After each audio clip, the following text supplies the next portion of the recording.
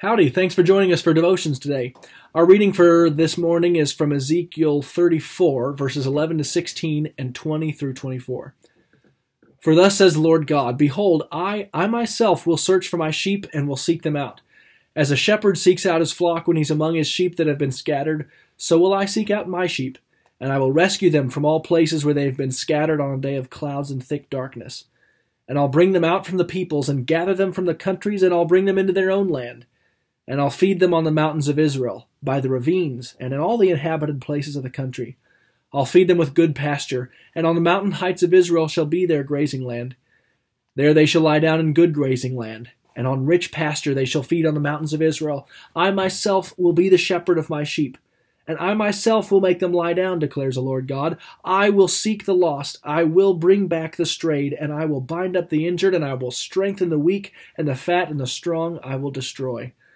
I will feed them in justice. Therefore thus says the Lord God to them, Behold, I myself will judge between the fat sheep and the lean sheep. Because you push with side and shoulder and thrust at all the weak with your horns till you have scattered them abroad, I will rescue my flock. They shall no longer be a prey. And I will judge between sheep and sheep, and I will set up over them one shepherd, my servant David, and he shall feed them. He shall feed them and be their shepherd, and I, the Lord, will be their God. And my servant David shall be prince among them. I am the Lord, I have spoken. One of my professors in college there at Seward, Nebraska, used to say that, he would remind us that anytime you say goodbye, what you're saying is an abbreviated form of God be with you. And so he says, kind of the notion is, I'm going to be apart from you, but I'm entrusting you into the hands of God until we're back together again and I can take care of you again.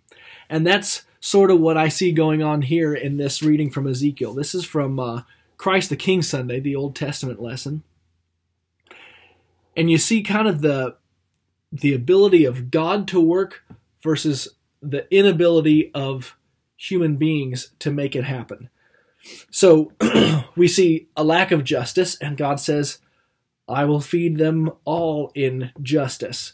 We see sheep being victimized. He says, you push with side and shoulder and thrust at the weak with your horns till you've scattered them abroad. So the sheep are being victimized. They're being bullied around in this kind of thing, and we can't make it stop. But the Lord comes in, and he says, I'm going to feed you with justice.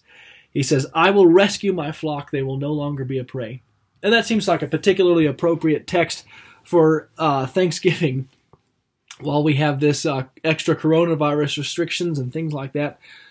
We're not able to gather together like we'd like to. We aren't able to get together with our family and friends. And at Thanksgiving, and any holiday, but I feel like Thanksgiving's a special one too, where we're accustomed to getting together. We want to get together with family and friends, and we're just not able to make it happen.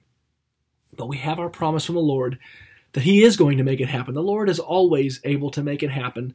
And He promises that at the end of time, He will gather up His people. He'll gather up His sheep. We kind of have this image of the sheep that have been in a flock, and then maybe it's a bear or a wolf or some kind of wild animal comes in, and the sheep scatter because they're so terrified for their lives. And so you're just kind of blindly running because all you know is that there's a predator on your back, and you'd better hustle away because this isn't safe anymore.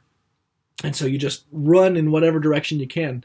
And the country out there in Israel is awfully hilly. There's caves. There's kind of cliffs every now and again too. So you can't depend on being able to find the sheep. Who could ever do that? But the good shepherd, the Lord says, I myself will search out my sheep. I'll find them and I'll bring them back.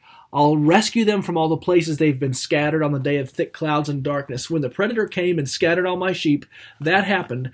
But I'm going to bring them back, he says. And then there's all this language where he says, I will do this. I myself will be the shepherd of my sheep. I myself will make them lie down, declares the Lord. I will seek the lost. I will bring back the strayed. I will bind up the injured. I will strengthen the weak, and the fat and the strong I'll destroy. I will feed them in justice. It's all this, I will, because he knows that if it depends on us and how well we're able to do things, it's not going to work out. But he says, I'm going to make this happen because I'm the Lord, and you can trust my word because I can actually do this thing. He's the only one that can make it happen, and he promises us that one day he will gather us again. So as we celebrate Thanksgiving, we're thankful to God for all sorts of different blessings that he gives to us. But let's especially thank him this time around as we're faced with the prospect of Thanksgiving, just alone kind of by household in that way, let's look extra forward to the day that he will gather up all his sheep forever, and we'll all share in eternity celebrating and giving thanks to our Lord Jesus Christ. Let's pray.